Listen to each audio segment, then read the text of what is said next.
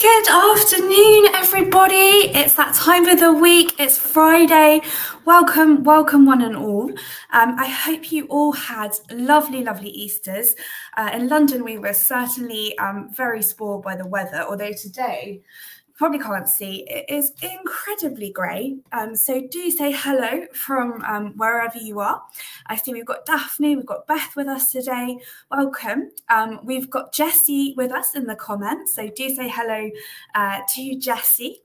So we've got a packed agenda this week, and just a reminder, our question of the week, which we will come back to in a bit, is what family stories or rumours have you proved or disproved during the course of your research? So just looking at who's joining us today, we've got Ellen all the way from rainy Roscoe, Illinois, Cindy, hello there from Texas, hi there Debbie, who's watching us on YouTube, Karen is in a windy Enfield. It's been so windy in London these last couple of days. It was like we were going to have summer, but it never came. It never came. So yeah, let's get cracking without any further ado. Welcome everybody. It's my favourite part of the week. I get to chat to you all about records, newspapers, family history. What a treat! What a treat! So let's kick off this Friday's live. Okay, so our main new record set of the week is the Roman Catholic Diocese of Salford registers, and they are running from 1753 all the way through to 1912. We've also got a lot of new newspapers this week, more on those later. So just a little background about the Salford registers here and the Diocese of Salford. It serves the city of Salford, rather unsurprisingly, in Greater Manchester, but also other Catholic churches in and around Manchester and Lancashire as well. And actually, Salford was one of the first post-Reformation dioceses, which was founded in 1850. So that was when the Pope restored the Catholic hierarchy to Great Britain. And our Salford records this week, they join us, they join our other England Roman Catholic records from the likes of Liverpool, Westminster, Plymouth. So today we're going to be really celebrating our English Roman Catholic collection. So you see here, we've got a lovely map. Now this shows the Archdiocese of Liverpool. So this is the entire Archdiocese here. And we've got records for the Diocese of Salford, Liverpool, and also Middlesbrough. And the Salford and Liverpool diocese, as I said before, were formed in 1850. And this was really after a very long struggle for Roman Catholic equality in Great Britain. So the Treaty of Union in 1707 dictated that no papist could actually succeed to the throne. And Roman Catholics in Britain really faced widespread discrimination. They couldn't practice their faith in some cases, and sort of think that era of sort of priest holes, that kind of thing. It was a very difficult time in the 18th century and previously to be a Roman Catholic. You couldn't vote, you couldn't sit in Parliament, or to have any learned profession at all. But things began to change from the mid-18th century onwards, and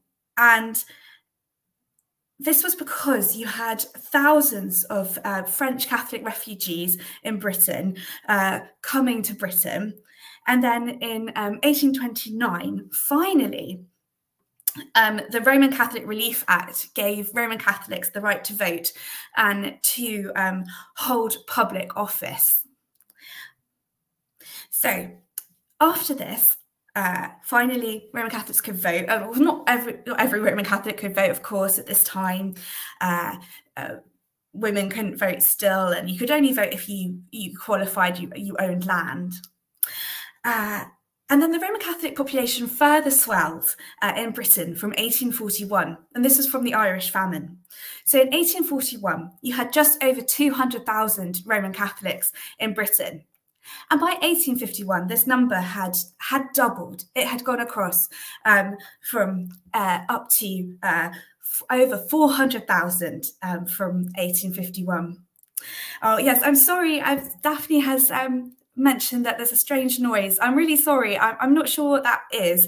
As Jessie said, I've got some other annoying neighbours upstairs who like to play their music whenever I come on a Facebook Live. So I'm really sorry about that. So if you can bear with me, and I am actually going to get a better headset soon. That's arriving next week. So I do apologise for that. If you are hearing any strange noises, apologies. So yeah. As I was saying, by 1851, the Roman Catholic population of Britain had gone up to about 500,000, and you had some really high-profile converts in England, like John Henry Newman.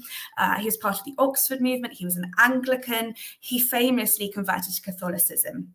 So by 1850, the Pope had restored the Catholic hierarchy in Great Britain. So Great Britain had Roman Catholic bishops again, which they hadn't had for hundreds of years, and the likes of the dioceses of Salford, Liverpool, Plymouth, Westminster and Birmingham were all founded. So what do our Salford Roman Catholic registers include? So there are 3 record types in this collection, this particular collection of our section of our Roman Catholic records. There is baptisms, marriages and burials. And this particular collection of the Salford registers, they are transcript only, but the rest of our England Roman Catholic collection does have images. So included in your record transcripts, you've got your first name, last name, event date and year, your location. That includes the diocese, the parish and the county. And you will find mothers' and fathers' names where appropriate. So I've pulled out this example from our Salford Roman Catholic collection. And what it is the baptism of one Joseph Bernard Murphy. Now, he was born on the 11th of February, 1852, and he was baptised 10 days later. So this is 170 years ago. And he was baptised at St Patrick's Church on Livesey Street in Collyhurst in Manchester. Now, this is a really important location. This was the first Catholic church in Manchester, sort of post-Reformation as it was. So it's a really important and historic event site for young Joseph Bernard's baptism. And you can also see on his record where we've included the mother's first name and mother's last name. So you can see that she was one Mary A. Little. And also you can see there the name of his father. He was Bernard Murphy. So I was intrigued. I thought, let's have a little look for Joseph Bernard's family, see if we can find anything more out about them. So lo and behold, we managed to find Joseph's family in Manchester in the 1861 census. And we can see here that his father, Bernard, he was 62, was a cork manufacturer, and his wife, Mary Ann, who's 54, she was a staymaker. And both Bernard and Mary Ann are listed as coming from Ireland. And as is often the case at this time, there's sort of no further information, just Ireland. And I think this kind of reflects that kind of discrimination that the Irish faced during the 19th century and of course beyond. There's nothing, nothing more specific. They just be like, oh, they're the Irish. My own 4 times great grandfather, he was a Barnard, not a Bernard. He sometimes would say that he came from Liverpool rather than Wexford. It changes sometimes on his census, so I wonder sometimes whether he was just, I can't be bothered with this faff of my Irishness and hiding that perhaps. So you see here that Joseph is the son of Irish emigrants, and also he's a young son. Mary's 54, he's 9, so he's very much the youngest here, a late addition to the family. And now the Murphy family were living at 9 Shude Hill, and that wasn't far at all from St Patrick's Church in Collyhurst, where Joseph was baptised. And so Bernard and Marianne, they were part of Britain's new Catholic population, and their family, of course, having emigrated from Ireland. So these Salford records really trace an important social shift in Britain, a new population and resurrected faith. So we'll move on to talk about the newspapers. As some of you may well know, I do love my newspapers. So don't we have a treat for you this week? We've got over, and this isn't an error, this isn't a typo.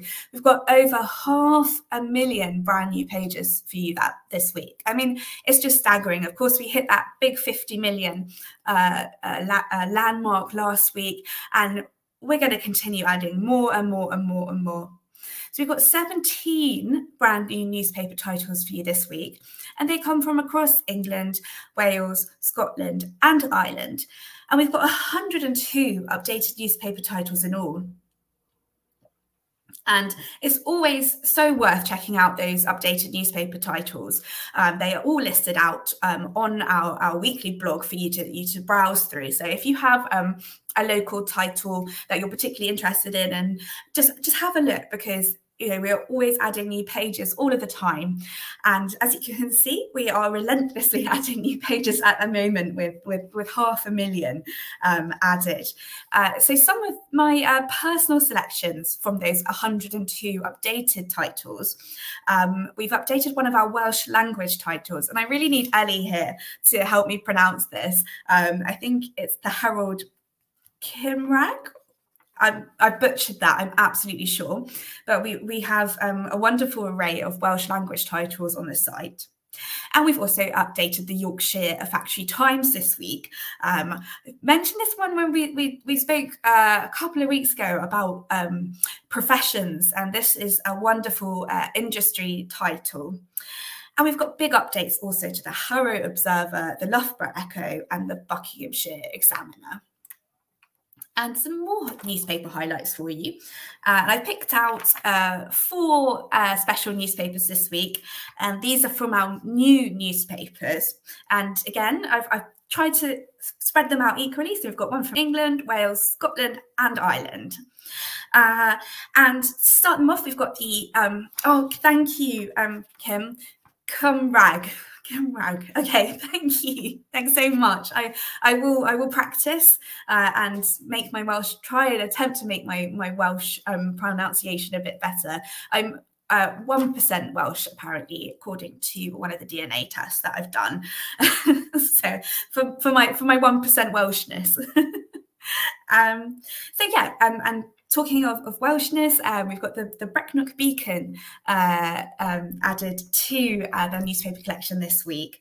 And it was founded in the town of Brecon in 1882, full of local news from the town council, the petty sessions, and the quarter sessions as well.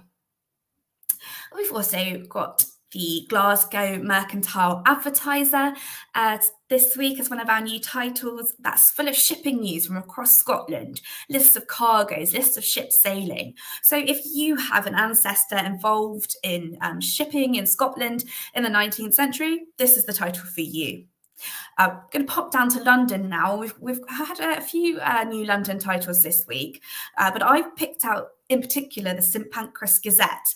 And this is a really special title because it was actually one of the newspaper pages in this title was actually our 50 millionth page. So it's a very special title indeed.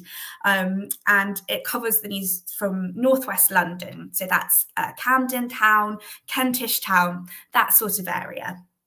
And finally, the last newspaper I'd like to highlight today is the Evening News, which is published in Waterford. And I actually learnt this week that Waterford is Ireland's oldest city. Fun fact there for you. And this title had a particular emphasis on sport and racing in particular. Okay, so that is it for all of our new records of the week. And it's on to our question of the week. And I can see we've had some answers coming through already. So just a refresher on that question. What family stories or rumours have you proved or disproved during the course of your research? So let's just dive in with Sally here. Made lots of amazing discoveries, but the best one ever, thanks to the 1921 census, shout out to 1921, is my mother's birth mother. We all knew she was adopted, and after much searching, I found her name, other ancestors, and even living relations who were able to show me a picture. Sadly, my mum is no longer around to look at all the information I have found. I'm sure she would have been very interested. Oh my word, that's a wonderful discovery to be able to do that, and to have that information, and to have pictures, and to connect with living ancestors, living relatives. That is really wonderful. Thank you for sharing that, Sally. Let's see who else we've got. We've got Anya. 2 times great-grandfather's parentage was questioned when we first started. He was brought up by his grandparents, but his death record, thankfully in Scotland, named his parents. Cousins online still weren't convinced because we couldn't find a marriage. Turns out his parents never married. Okay. I found that his mother died when he was a baby of TB, and his dad was a witness on the certificate. His dad remarried, but DNA links us to half siblings. Gosh, that's I love how you've got the traditional use of records there, and then DNA to find out, to solve some mysteries there. And we know how difficult it is when you don't have that marriage. There are so many mysteries, I'm sure, that lots of us have, where we have an illegitimate ancestor. So it is wonderful to be able to go back further in time than that. So thank you for sharing that one. See if we've got any other ones coming through. We do. We've got Janet. Thank you, Janet. My late father said his cousin Bluff was killed by an aerial torpedo dropped by a Zeppelin in the First World War outside the Red Lion pub in Holborn. Eventually found his cousin was named Henry, and was killed by a bomb blast outside the Dolphin pub on the 8th of September 1915 during a Zeppelin raid, found from reports from the London Fire Brigade. Wow, that is quite a rumour, and to be able to find out that, I mean, that absolute tragedy, because I think quite often we forget that there were aerial raids during the First World War, and how sadly people did lose their lives. I can't imagine how terrifying it would be to see these Zeppelins coming over. I've been doing some research, actually, coincidentally, into Zeppelins and the history of air travel. There's something quite eerie about them. So a remarkable story there, Janet. Thank you. So else, we've got Kim. Thank you, Kim. Dad's second great-grandfather was rumoured to fix the bars to a jail, and then a few months later was locked up behind them. Oh, and I haven't found out if he attached the bars, but he did have 46 misdemeanours and 2 jail terms. Wow. That's quite the scandalous ancestor, 46 misdemeanours. Wow.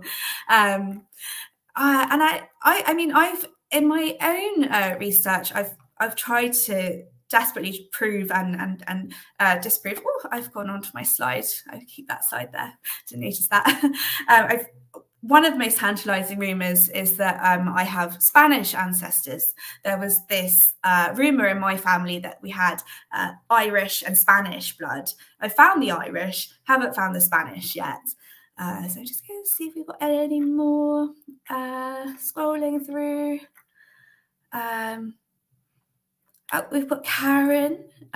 Question of the week. It was said my husband's great-grandfather died of Spanish flu on board a ship sailing from Malaysia to New Zealand to buy a tin dredger. He died in a private sanatorium in Wellington, at New Zealand, of sprue, a condition associated with diabetes. Okay. I did a talk, actually, when was it? Last month on the Spanish flu. So I can imagine sort of if someone passed away at that time, you know, it probably would be associated with that illness. It killed millions. So it's very interesting to know how he sadly passed away. Got some more, lots more. We've got Beth here. We've got some more scandalous ancestors, I think. Prove the great-great-uncle was a naughty one. He was a known pickpocket and also got down for manslaughter. Oh, my word. Another great-uncle found out more about his boxing career, including that he was one of the last bare-knuckle fighters in Birmingham. Oh, wow. You've got some very colourful ancestors there, Beth. Thank you for sharing that with us. Wonderful stuff.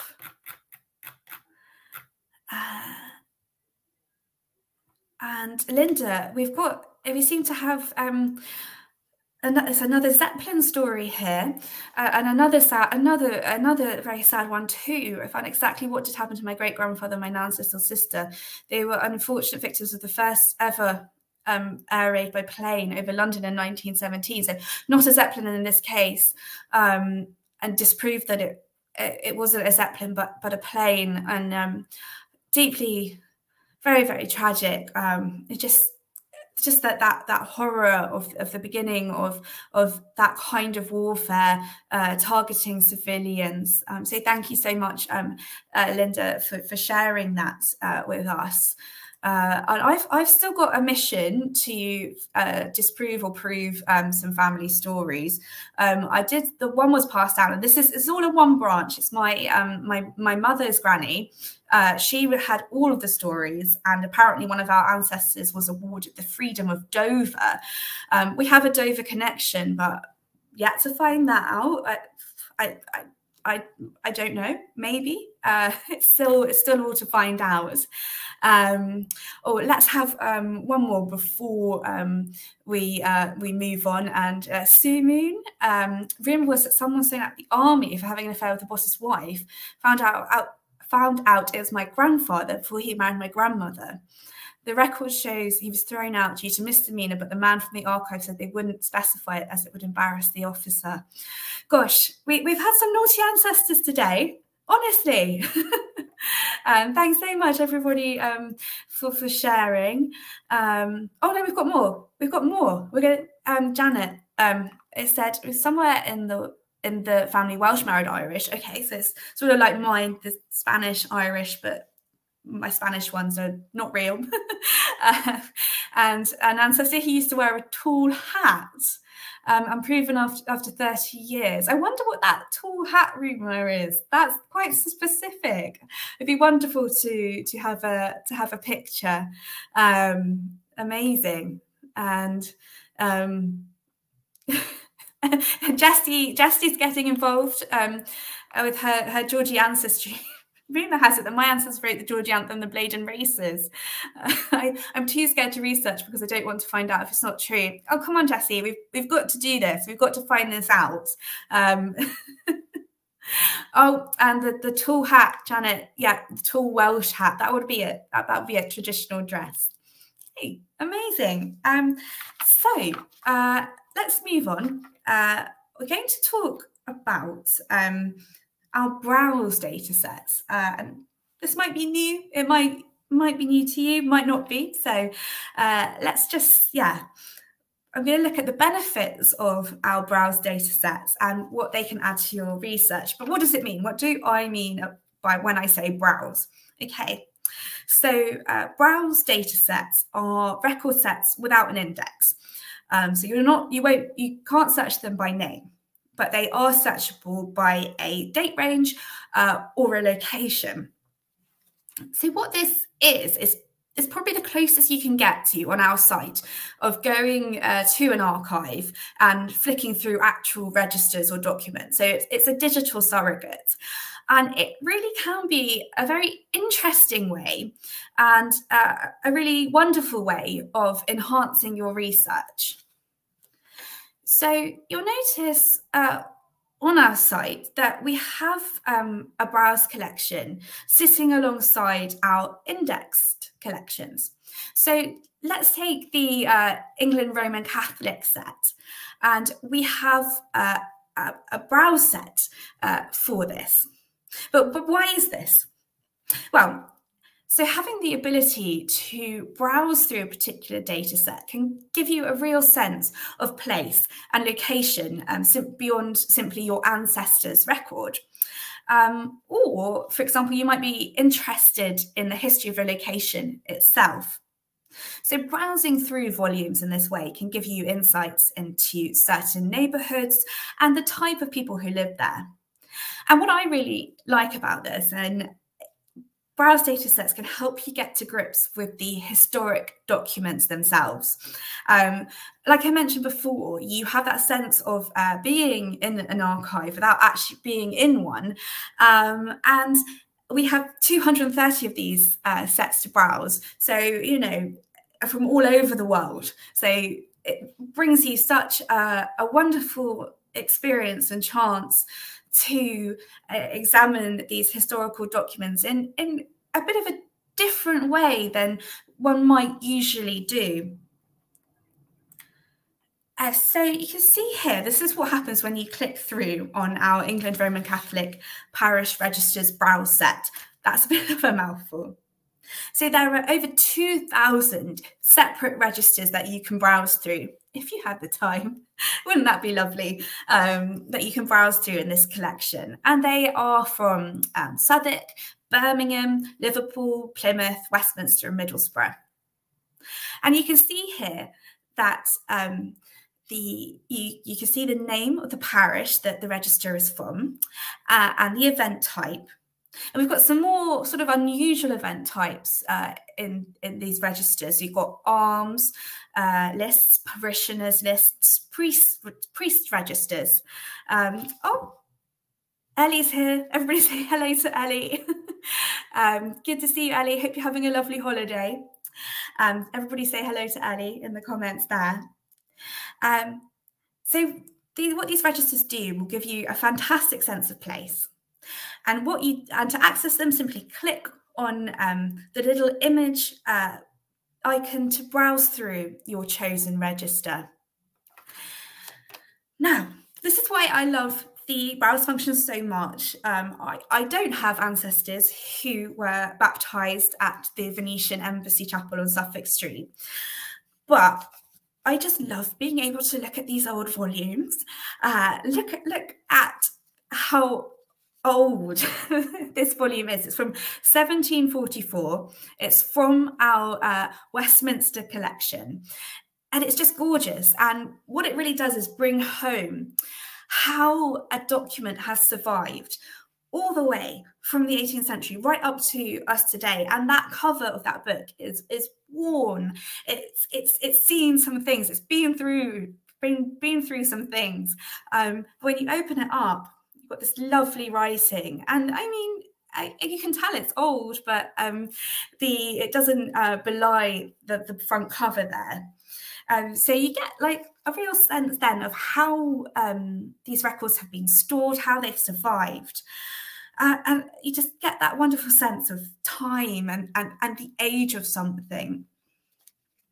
And when you're browsing, you can dip into the transcripts if you like. And so this applies to our collections like the England Roman Catholic collection, which have been indexed as well.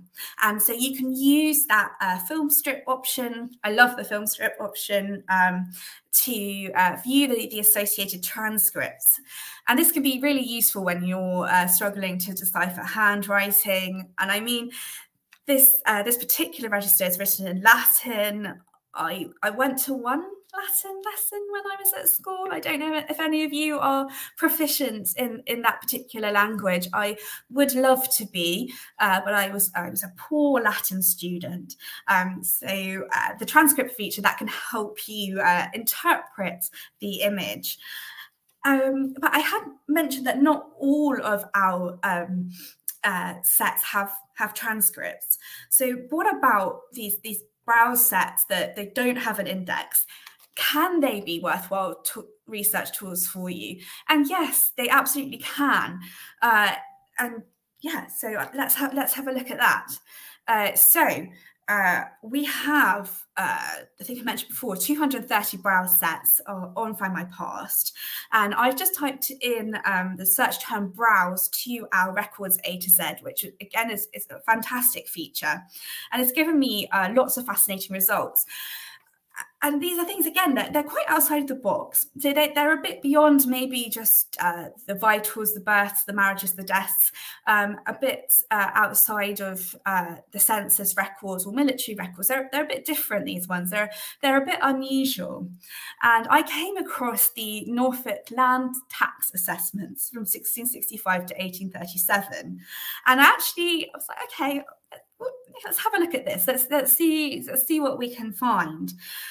So, I mean, something when you're looking through this list, something might catch your eye. For example, you might have Norfolk ancestors and think, oh, well, I know that they were in that particular area at that particular time. And clicking on them and having a little explore, nothing wrong with a little explore. Okay, so I delved into the Norfolk land tax assessments, and it's a bit geeky of me, I have to admit. The image on the left is from the window tax return to the parish of Ringland in 1695. So again, we're talking old. We had that Westminster record from 1744. We've gone back now, 1695. So this was at a time when a windows tax was placed on properties. We thought that we had it hard today, especially in the UK, cost of living, national insurance going up, but at least we don't have to pay tax on our windows. And I've always been intrigued by the window tax. I think it's one of my earliest history memories. I was walking up the lane in the little hamlet where I grew up with my brother, and there were these bricked up windows on these very old properties. And he explained to me about the window tax. So in order to avoid the window tax, people would actually brick up their windows. And I mean, later discovered my brother didn't really have an interest in history at all, but it was one of the things that I've remembered, and I was very happy to come across this particular window tax return. So I just think it is, and please excuse the pun, it's a wonderful window into the past. And you can see here a list of names, and you can see how many windows these people have. So Henry Jackson, he's got 6 windows, but with 17 windows, and he must have been the local bigwig, is Matthew Mortimer. So this kind of says it's unusual, it's a bit out of the box, but browsing it can add a real sense of colour to the past. And then on the right-hand side, you can see a land tax return from 1813. So this gives the name of the proprietor and the occupier of the property, if different from the proprietor. We see the Earl of Rosebery. He has 5 different houses, so the local landowner. So this tax, this bureaucracy from the past is incredibly illuminating. You can look at their tenants and the landlords from 200 years ago, and the type of costs that were raised on their living. And you can even browse censuses, which is probably my favourite part of the whole browse experience. So this really comes into play for me if I'm interested in a history of the place. So, for example, the place where I grew up, I don't, and indeed live now, I don't have any ties to. I grew up in West Sussex, but my ancestors aren't from West Sussex. They're from all over England, and don't forget that 1% Welshness. But yeah, I don't have a particular tie to where I grew up, but I'm still very interested in the history of the place. So browsing a census, so I would come to a census and I wouldn't know the name of the person in the place. I wouldn't know who to look for. So I would come I will come and I will browse through a census based off of location. You can browse 1921. I'm just using this one as an example because it would be not quite costly to browse every page of 1921. But you can do this for other censuses, so 1911. But I'm just using 1921 because it's 1921, and I'm so excited that we have it on the site. And of course, we have the wonderful 50% discount. So if you've not taken advantage of that so far, do. It's running till Monday. Tell everyone, tell your friends. So I was trying to find the place where I grew up in the census. I tried to search Little Bognor. It's a very small hamlet in the optional keywords box. I didn't find it, so I went to use the next biggest town, which is Petworth, and I got 4 results for Petworth.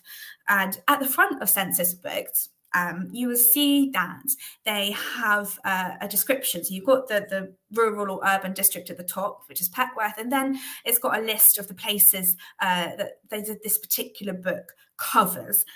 So this one says Egdean, Fittleworth and Stopham. My particular hamlet that I'm looking for, Little Bognor, is in Fittleworth. So this is my book. So I can click onto the book and have a browse through, and I was delighted to find the address of where I grew up. And one Arthur Collins there was living with his baby daughter. He was working as a gardener, and funnily enough, when I was growing up at that time, there was a family who lived nearby called the Collinses, and this must be my my next research task, to find out if this Collins in the 1921 census is related to the Collinses who were there some 70 years later. So it might be worth doing some digging. Again, another pun. Maybe he's a gardener digging. Okay, yeah, comedy, maybe not my thing. Okay, so there's some more, actually there are some more questions of the week coming through as I've been talking. So I'll just bring these up. You can't see my face anymore. There's my face. We've got Bev. My ancestors were said to come to America to fight with Lafayette during the American Revolution. They actually came a generation earlier from Germany as French Huguenots. During the Revolution, they were of the Dunker sect who didn't believe in war, so didn't fight. Oh wow, that's an incredible story, and so intertwined with big historical events. Thanks so much for sharing that with us, Bev, and just seeing if any more have come through whilst I've been chatting away. Let's see. Okay, now let us, I promise more Catholic talk, and let's continue with our discussion of Roman Catholics, our Roman Catholic records in England. So I'm going to talk a bit more about our England Roman Catholic collection. Of course, we've added Salford this week, so that got me thinking about the rest of the locations covered by our growing Roman Catholic collection. And it's also, I'm going to point out as well that we have our wonderful Scottish Roman Catholic collection. I think that several millions of records in that collection, and that's exclusive. But today, I'm going to look at our England Roman Catholic collection. So we've got records at the moment, and this is a growing collection on the site. So do watch out for updates. So from across England, really, we've got the north from Middlesbrough all the way down to the southwest in Plymouth, and then we've got London, Southwark, Westminster. We've got the Midlands, we've got Birmingham, and of course Liverpool and Salford. Now, these records comprise baptisms, marriages, burials, but also congregational records. And these would be your communion records. These might be your confirmation records as well. And one very special element of our England Roman Catholic collection is the lone census that we have. And when I was researching this, I must admit I was going to do sort of broad guide to the England Roman Catholic collection. But when I was browsing through this particular census, I just fell down the rabbit hole, I'll admit it. And I think we've all been there when you're just so sort of captivated by something. So what is this census? Okay, so the census in question is the Westminster Roman Catholic census of 1893. So what this was essentially a census taken by the parish priests, and it was a census of their parishioners. So you have the usual elements of your average census: name, address, age only for children. So frustratingly, adults' age wasn't included, but still, it's still useful to have the children's age and also the occupation. But where this particular census differs from usual censuses, from contemporary censuses, is the religious element. So you'll find tick boxes which show you whether the individual attended Mass, or whether the individual participated in Easter duties, or whether the individual had received confirmation. It also showed if the congregation, if the subject of the census, if they were married, whether they had received a mixed marriage. So that was a mixed religious marriage in that sense. And then also it would outline whether the children attended a Catholic or a non-Catholic school. And then you had these two further questions as well. Is the child's faith in danger? And is the child in imminent danger of joining the criminal classes? So this census gives an amazing sense of the habits of the people included in this census. Were they going to church regularly? Were they confirmed? But probably the best part of this census, and this was what got me so captivated, is the part where the parish priest actually gives his opinion of the families that he is that he is recording in the census. So this is a free box. He could write whatever he wanted, and sometimes nothing was written, and sometimes lots of things were written, and sometimes they could be incredibly scathing. There was commentary as to whether or not someone was a bad Catholic or a good Catholic. And these comments are really illuminating and go beyond sort of the usual censuses of the time. So let's delve in. Let's have a look at some examples. So I've picked out this particular page, and this is from the Moorfields area. So this is Westminster, but Moorfields is it's near Shoreditch and the city. And at the top there, Mr. Hanlon is noted as a good young man. So that's praise indeed, a good young man. And what I find particularly interesting about this is to get a character assessment of your ancestor is pretty rare. I mean, I've seen them in Navy documentations. My great-grandfather was in the Royal Navy during the First World War. So you get the assessments of character, but not sort of outside of the military. I haven't sort of seen anything like this, unless, of course, we're talking about our criminal ancestors, of which we seem to have rather a few today. But Mr. Hanlon, he's a good young man. And you can see the little ticks and crosses here. Now, these are in answer to whether or not someone was going to Mass, whether they were participating in their Easter duties, whether or not they were confirmed. And the little CSs there stand for Catholic school. So these children, Mr. Hanlon's children, were attending Catholic school. And then at the bottom, the second comment there, this is for Mrs. Freeman. And her family are noted as being fruits of a mixed marriage. So again, you sort of got sense of prejudice, maybe from the parish priest perspective. You know, that's sort of a bit, it's sort of cryptic. Is it necessary to write that they're fruits of a mixed marriage? So some interesting remarks, and we've got some more very interesting remarks. So again, we're still in Moorfield. It's Clifton Street. That's actually quite near our old office in Shoreditch. And Mrs. Dodson has a really interesting annotation here. And it says that she is completely separated from husband.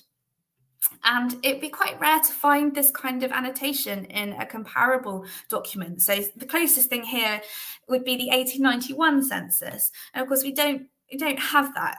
You know, we wouldn't know that Mrs. Dodson was separated from her husband. I mean, she might not be living with him, but completely separated. It's incredibly illuminating. And then we go back to the character of our ancestors again with this second example, and Jerome O'Brien here, and he's living in Hammersmith. He is noted as negligent. And this particular parish priest, instead of using those sections to tick or cross whether they're going to Mass or not, he's actually put in his own annotations. So Jerome O'Brien is only habitually going to Mass rather than the regular annotation that other people have on this return. So that, yeah, he was negligent with his faith. But meanwhile, his near neighbour, Oliver Britton, is noted as a good Catholic. So I wonder if there was any resentment between the two, or did Jerome O'Brien mind or not? So we have some more very good Catholics here in Hammersmith, in Southerton Row. The Bennett family are noted as being very good all. And Thomas Stevens, meanwhile, so that's slightly nearer the bottom there of that return, he has reprieve. He is noted as being formerly negligent, now good. So he's reformed. He was once like Jerome O'Brien. He's now become more like Oliver Britton. He's reformed his ways. He's now going to church a bit more, and he was attending Mass with his wife Eliza and his children John, Thomas, and Harold. And I decided to take a closer look at Thomas and his family. And I found them in 1901, that's the record on the top, the 1901 census. Thomas G. Stevens, our redeemed Catholic, or reprieved Catholic, he's now a confectioner, and his son John is continuing on his dental career as a dentist's assistant. He was doing I think an apprenticeship previously in the 1893 census. So they went on to 1911, and Thomas describes himself as a police pensioner. He's still working though, he's a hall porter. And tantalisingly, his son John, who was once in the dental profession, is now an actor. I mean, career change. We embrace the career change here. This is a turnaround. And again, I was finding this like very exciting when there's that kind of profession noted. Well, I myself, I don't have any sort of flamboyant ancestors. I don't have any sort of exciting professions. We're all ag labs, wonderful ag labs, but ag labs all the same. He is the son. He got his full name in the 1911 census. He's John Edward Stanley Stevens. He's out of work. Difficult profession. So I had to explore more. So I just didn't think I got this far without mentioning newspapers again. It's me. So where did I go to find out about John the actor? Where else but the newspapers? And our newspaper collection didn't disappoint. And these articles, they are both from 1915 and it's about a divorce case. So a little bit scandalous if John was still a practicing Catholic. And the divorce case involved John himself, and it was described as being like a drama. So apt for these participants. John was an actor, as was his wife.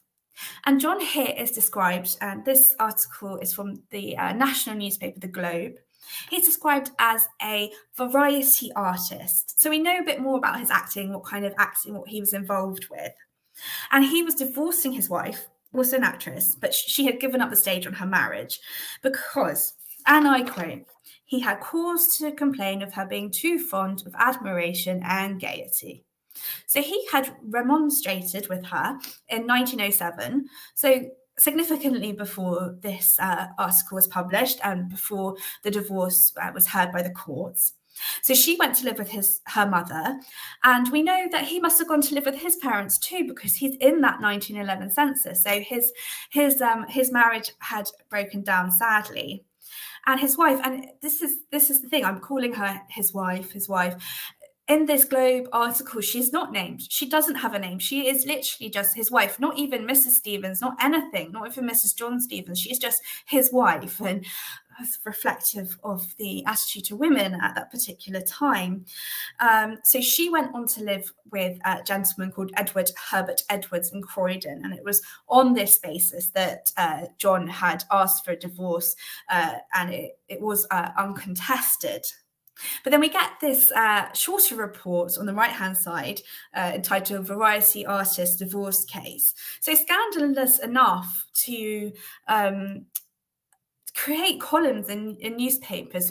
From my research, I don't think John hit the big time, but his ties with the entertainment world and his divorce made him newsworthy. And we do get to know her name here in this shorter one, which is ironic. Her name's Violet. His wife's called Violet. And the case was undefended, and the couple were divorced. And I wonder if the parish priest was still around who was making his annotations back in 1893. I wonder if he was sat reading this newspaper and being like, oh, he was one of my parishioners, or whether he still was, and what he might have thought about that, and what kind of annotations he might have made. So I think we've come to the end of today's session. I'd like to thank you all so much for joining me. It's been an absolute pleasure, as always. I hope you all enjoy the weekend. I hope you get, wherever you are, you have a bit nice weather. I've just looked out the window and it looks incredibly grey. So I hope you all have lovely weekends. And yes, don't forget to take advantage of that fantastic 1921 offer. And we'll see you again next Friday. Thanks so much. Take care. Goodbye.